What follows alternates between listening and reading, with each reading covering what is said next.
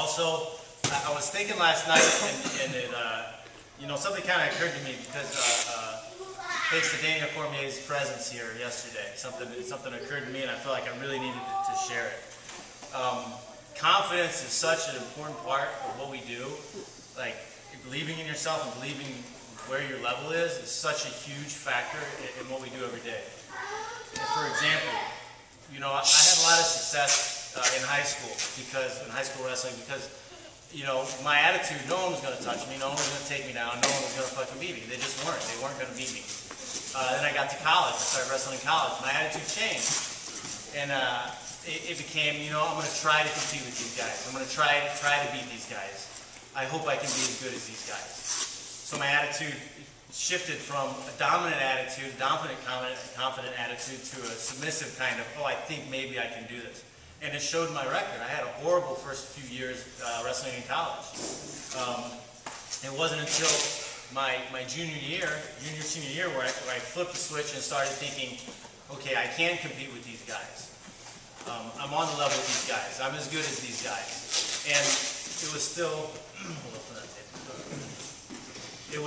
only average, you know. My college career, I was only like 44 and 46 overall. That's not that good. Of course, we wrestled in the Big Ten, but still, it wasn't that good.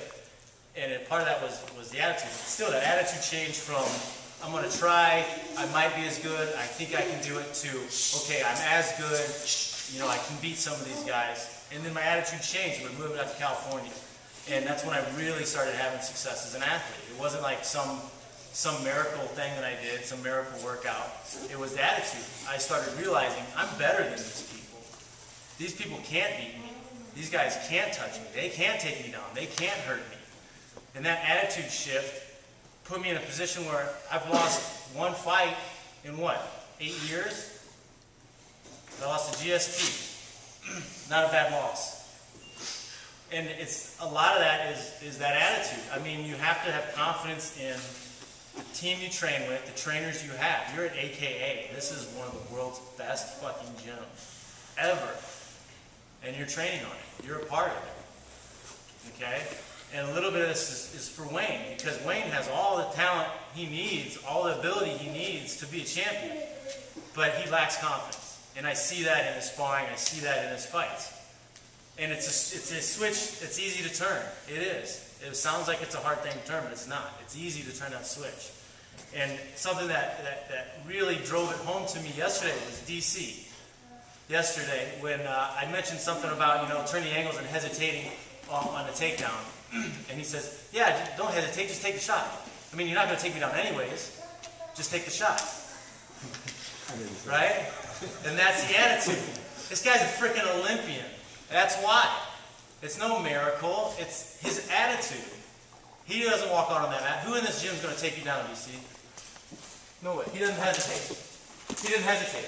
Cain Velasquez fucking trains at this gym. And he says, without hesitation, nobody's taking me down. Alright? That's not arrogance. That's confidence. He knows where he came from. He knows where he's been. He knows what he's done. He knows who he's surrounded by. So you guys fucking realize it. Flip that switch.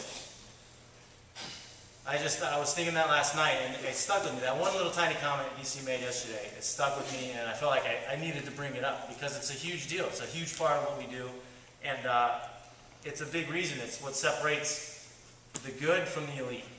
It really is.